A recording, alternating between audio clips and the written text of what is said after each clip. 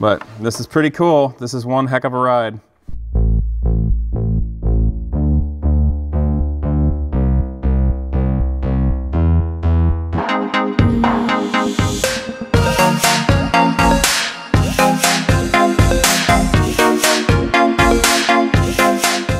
KW makes the perfect suspension for every demand. Find them in the description below.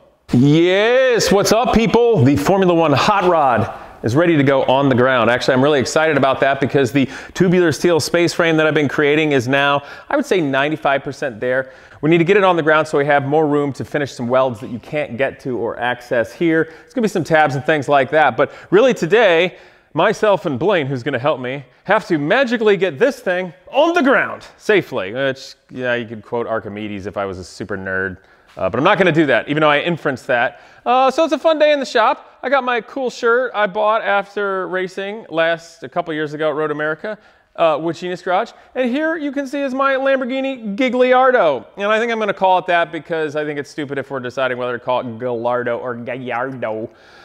So let's just time-lapse this thing and get the F1 hot rod on the ground.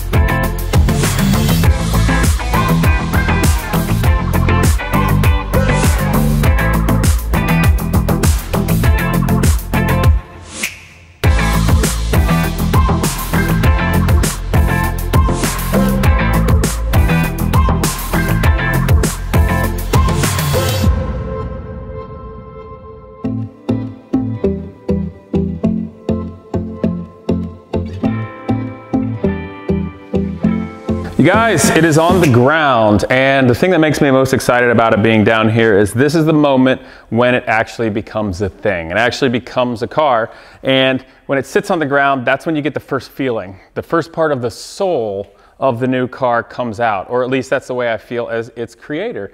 And then pushing it outside, that was even a whole nother thing. When I looked at it, walked around with the camera, I was just like, oh my God, this is so amazing. And it's also inspirational because if you want to walk around just a little bit, I'll push it forward here.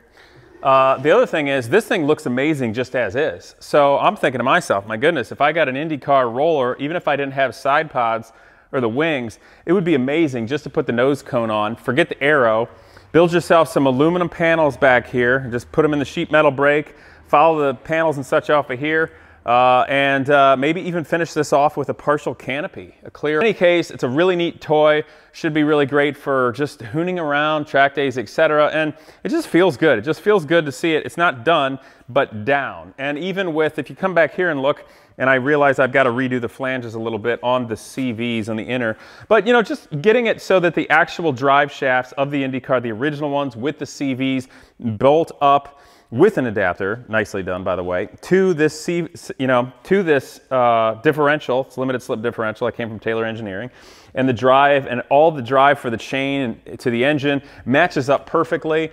And it's just very rewarding to know and look at this, that if I need to remove the engine, on this side, you guys remember I made that one tube removable. It's still structural. Some very special bosses here that allow this tube to be removable.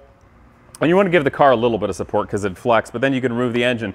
So not only do I think I'm happy because this is a very solid, worthwhile, cool, just spaceship of a car, it's also serviceable. So that makes me excited. I will be honest, this is gratifying to do, and I'm looking forward to finishing this, but I'm gonna have to take a break for a minute from building cars because I am tired. And you know, inspiration only takes you so far. It requires the work ethic and the determination to see it through. And frankly, all this stuff is just eating up my bandwidth and also doing YouTube and whatnot. So I'm gonna find a nice balance. They're gonna play with some of my street cars, obviously. And then when this is finished here in the next few weeks, I'll be getting the King Zero back in here. And also, you guys, the Jabberwock chassis, or at least the basic rough part of the chassis, is coming back this week. So coming up soon, the Jabberwock will be back here and get underway. The chassis will get its triangulation, it'll get its suspension on, become a roller. We'll start looking at mounting the body, and of course, fitting the mighty Viper V10 engine mated with a twin disc clutch to the Porsche 6-speed twin turbo transaxle. So I'm pretty excited about that. But I think it's a neat moment just to kind of behold. I'm gonna jump in this thing here. Why don't you come over to the front? Camera person, please. Thank you.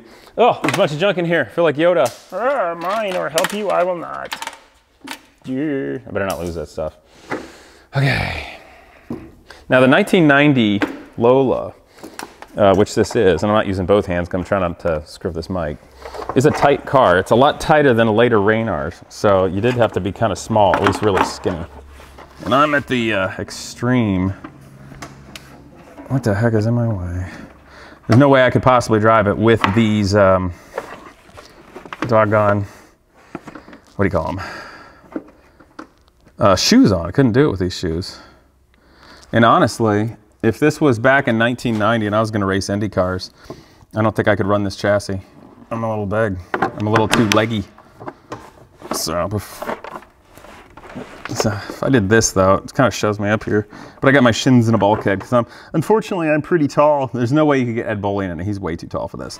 But this is pretty cool. This is one heck of a ride. So, yeah. All right. Cool. Okay, well that's a big step, you guys. I hope you enjoyed the episode. Obviously did a time lapse and just kind of show it off. We'll be coming back for more. When you subscribe, please make sure to click the bell. It's very important for anybody. YouTube's kind of funny and doesn't show stuff. And actually the algorithm has been on drugs since June. So there's a lot of weird stuff going on that all the car YouTubers have seen. So regardless whether it's me or anybody else, make sure you support your favorite YouTubers by actually searching for their stuff and going to look at it, because we don't know what is going on with YouTube lately. So that's about it, guys. I look forward to see you next time and hope you're enjoying the build. Well, a huge thank you to Crushproof Tubing Company. Since 1949 in Macomb, Ohio, they've been manufacturing custom rubber and plastic tubes for every industry imaginable. No tooling or mold costs, fast and free custom samples, and American-made quality is what sets them apart. But for me, I'm most excited about their exhaust evacuation kit. Different modular pieces and their convoluted custom hoses make it so that I can adapt any car, truck, or motorcycle with an internal combustion engine to get those exhaust gases out of my shop so I can keep working in safety and comfort. But beyond just that, they build a variety of hoses for a custom OEM world. You'll see stretchable drain tubing and bellows, as well as agriculture, medical, and military. So again, guys, Crushproof Tubing Company, crushproof.com, and go down in the description below to see where to get your free samples for industry or your exhaust tubing.